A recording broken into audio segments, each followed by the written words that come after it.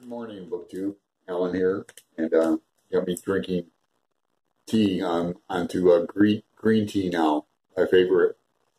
I'm a coffee drinker primarily, but I like tea now and then. And for Victober, not for sure. I'm using matches, and I hit some candles this weekend as well. Brian at Bookish just got me up this morning with a Victober TBR one for me, because I think I've met all the challenges. I'm not going to put all the links below, but I've learned so much from these ladies. It's not funny, and I will continue to learn. It sparked real keen interest in Victorian literature for me. And my father, who's like 76 in Arizona, real conservative, got me wondering, what's the stuff you're doing on YouTube? I said, I feel like a ham radio operator with video in a worldwide book club. And that's what I feel like. It's really cool to kind of reach out to our friends in England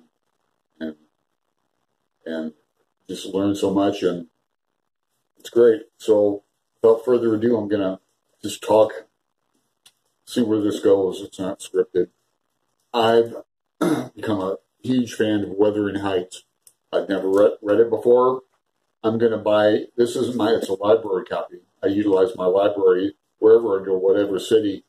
I have a collection of library cards, if I can find them, from different cities I've lived in over the past, 20, 30 years.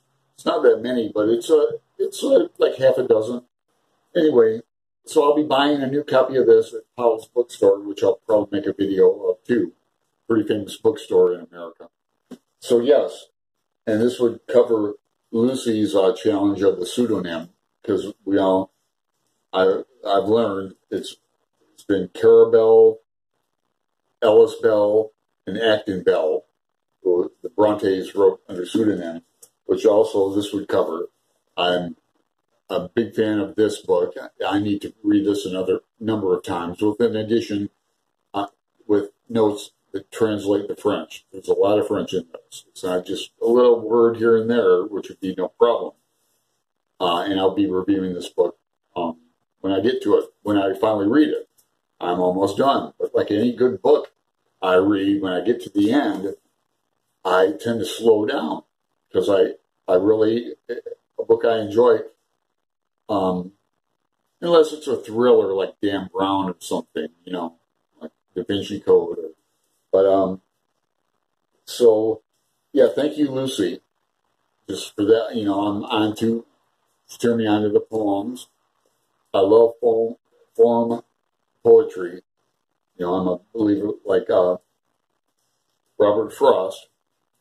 Difference between free verse and hard poetry is the difference between playing tennis with or without a net. Let's see. Shout out to the other American Kate, I call her Kate Howe. Shout out to everybody. Ange and Katie at Books and Things. I think Katie is the most, I don't know who I've learned the most from, but she's brilliant, I'm a secondary source person too, so I've been reading the critical essays on Charlotte Bronte.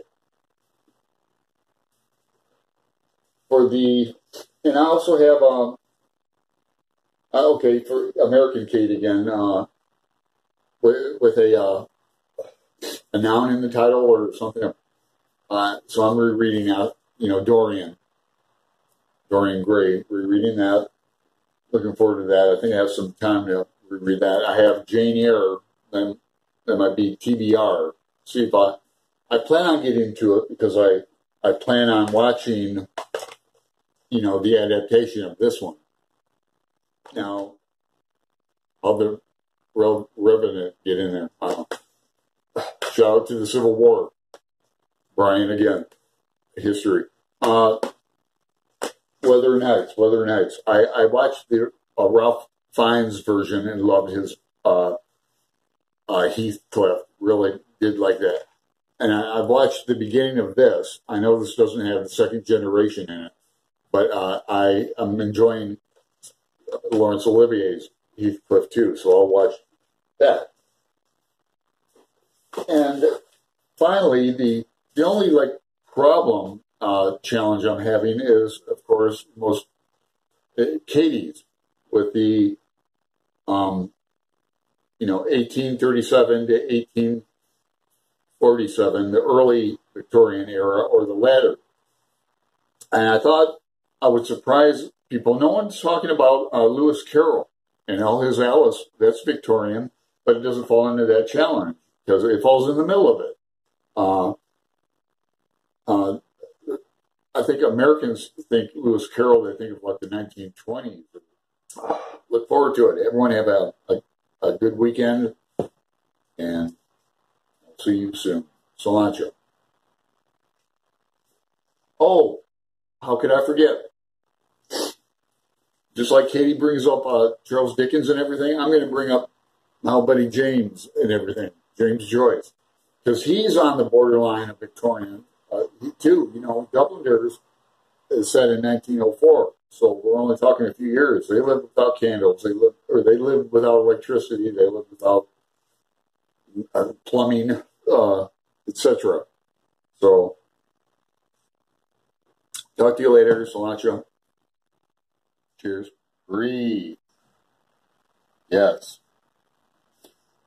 Ciao.